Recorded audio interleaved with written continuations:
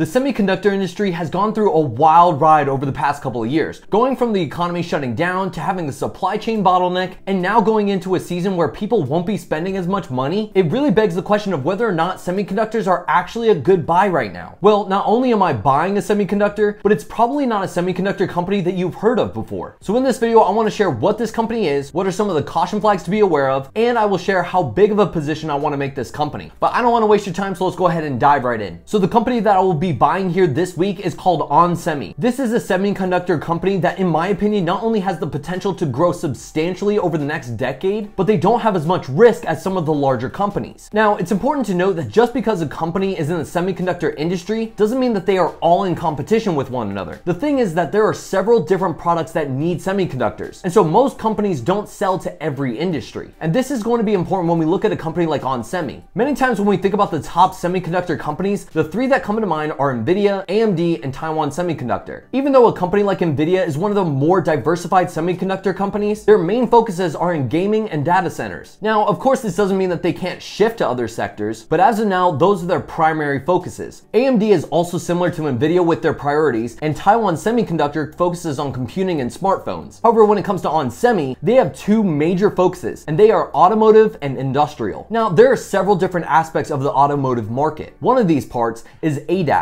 which stands for Advanced Driver Assistance Systems. These systems help a driver avoid collisions while providing features like night vision, driver alertness, and cruise control that adapts depending on the situation. So thinking about ADAS, there is no question that this market will continue to grow, and I believe that we are only in the early stages, because not only are cars adding cameras, which means more potential revenue, but also this kind of technology has the ability to warn drivers when they are tired, and that is only part of what ADAS does. They have three key categories for these systems, and they are sensing, viewing, and in-cabin. If you want to learn more, I suggest looking at their website because they do a really good job of not only explaining what each segment does, but it really puts things into perspective, the potential growth of this sector. And speaking of growth, onsemi currently has 80% market share in the ADAS sector and 60% specifically for automotive. So when you consider how many more cars will use these kinds of products, there is no question that this could be huge for onsemi moving forward. The second aspect of their automotive is their power. Now, there are plenty of opportunities here, from HVAC to the lighting to what is called a smart junction box. And as I said previously, I know you're probably here to evaluate the stock as well as why I'm buying. So if you want more information about this technology, feel free to go to their website, and I will leave a link in the description down below. Speaking of power, this leads to the last piece of the automotive market, and that is electrification. I think it's obvious that electric vehicles are going to be the future. I'm not saying that every single vehicle will be electric, but over the next decade, we will definitely see a shift from ICE vehicles to electric vehicles. And this is a massive opportunity for onsemi. In fact, their silicon carbide products are in a position to not only make onsemi a leader in this space, but they have shown that these products are outstanding when it comes to their performance. On November 14th, onsemi announced that their silicon carbide modules increased the efficiency of a Mercedes-Benz all-electric vehicle to complete a 700-mile trip. Their product could extend electric vehicle ranges by up to 10%. onsemi's product reduces power losses to increase performance. And when you think about electric vehicles, one of the biggest issues for people who travel is that the ranges on many of these vehicles are not as far, and it takes a while to charge them. Plus, on January 4th, onsemi announced that their silicon carbide power module for traction inverters have been selected for Hyundai Motor Group's high-performance electric vehicles. And during their corporation CES presentation, the company reaffirmed that they are on track to triple their silicon carbide revenue in 2023 from $300 million to $1 billion. The CEO also said that the company has $4 billion of committed revenue for their silicon carbide products over the next 3 years, which means that after this year, they would be growing at 30% year over year. And this is definitely going to be one of the main focuses for the company moving forward, as they have also doubled their fab capacity and will double it again this year and 2024 in order to execute on the committed revenue. Now, the downfall to this is that the company's gross margins will be impacted by 100 to 200 basis points for the next year or so. But these products, after everything settles, will actually be a tailwind for margins. So when you begin to add all the opportunities together for onsemi automotive, we are looking at potentially $700 per car, and this could continue to to grow as we shift to more cameras, more sensors, and more electric vehicles and chargers. And speaking of chargers, this leads to the other main segment, and that is the industrial markets. Now, I know I've spent a lot of time already on what the business does, so to try and save time for you, there are three aspects of the industrial market, and they are alternative energy, factory automation, and fast charging stations. When you think about alternative energy, there's no question that energy infrastructure is going to be key to support this expanding sector. For onsemi, this means that their products to build solar solutions, energy storage, and power supplies are going to be incredibly important. Their factory automation is another driver of the company's growth. From robotics to power conversion to even machine vision, these products are not only important for many companies, but the reality is that there is no question this segment has tremendous expansion potential. Lastly, let's look at EV charging. This once again is another sector that could be growing for the next decade, because as more demand shifts from ICE vehicles to EV, we will need more EV chargers, but not just any chargers. In order to get chargers that can charge more quickly, you need higher power and density charging stations that won't overheat. And this once again points to onsemi silicon carbide products because of their efficiency and thermal resistance. So when I was first looking into this company, one of my first questions was, why did the company choose these specific markets and not the ones that companies like AMD and NVIDIA have put their focus on over the past decade? What onsemi has done is reduce some of their lower margin businesses and pivoted to higher margin and greater potential markets. I mean, if we look at the next decade, are any of these markets really going to slow down? When you think about the market share that they have for ADAS and the possibility to be a leader in silicon carbide, where they have proven to not only expand capacity but revenues over the past year, I see this company has put themselves in a great position for the long term. Okay, so now let's look at the company's financial position. The company as of September 30th had cash of almost $2.5 billion